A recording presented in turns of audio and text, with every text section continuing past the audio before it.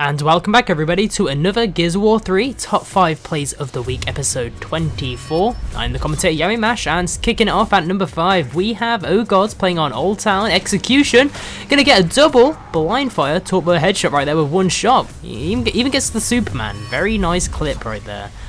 Number 4 then goes to Black Jaguar 13. The entire Locust team invades tower, so he's gonna show him how it's done with 1, 2, 3, there's 4, and with the 5th bullet, yes, he gets all 5 kills in 5 shots. You do not see that every day. I don't think I've even seen this once before. It's crazy.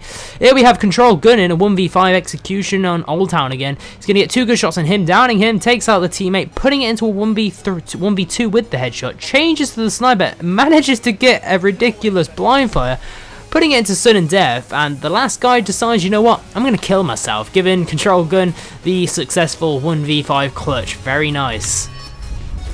Number 2 then goes to iBradmate, and he is also in a 1v5, this time on Checkout, getting 3 ridiculous shots right there. Going to put 3 good shots on him, taking out the 4th guy. Once again, we are in sudden death.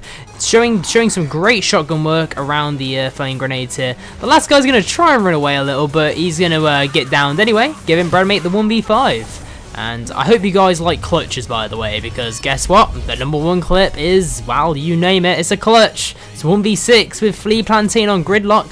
Gonna get a nice sniper no-scope headshot right there. Now I'm gonna fade it back into a 1v5 with the shotgun headshot. Gets the roll shot, putting it into a 1v3 with the on-screen. That's a great clip. Unfortunately, he's gonna miss the blind fire. If he hit that blind fire, that clip would have skyrocketed like past all amazingness, like seriously. Anyway, takes out that guy, gonna rush the guy, putting it into sudden death. He's full red. The last guy decides to not capitalize and backs off a little, giving Plantain the chance to get the icing on the cake with the blind fire, clutching it in style. That was awesome.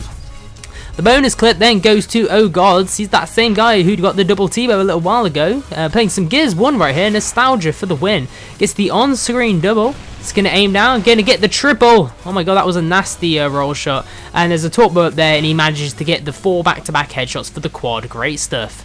Submit clips to my channel at yamimash, and I'll see you all guys next week. Goodbye.